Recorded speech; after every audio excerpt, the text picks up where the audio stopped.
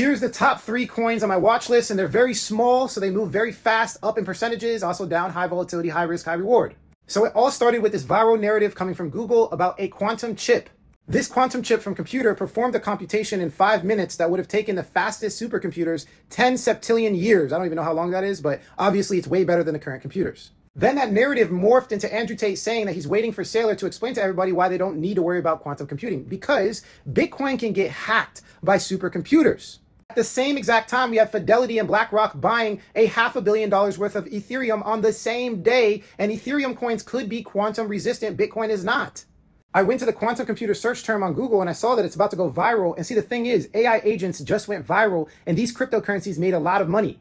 Virtual's protocol went up 6,000% in 90 days, and this is an AI agent type of coin. I'm trying to replicate the success with this quantum narrative. Here's 3 coins that are very small on my watch list for the quantum narrative.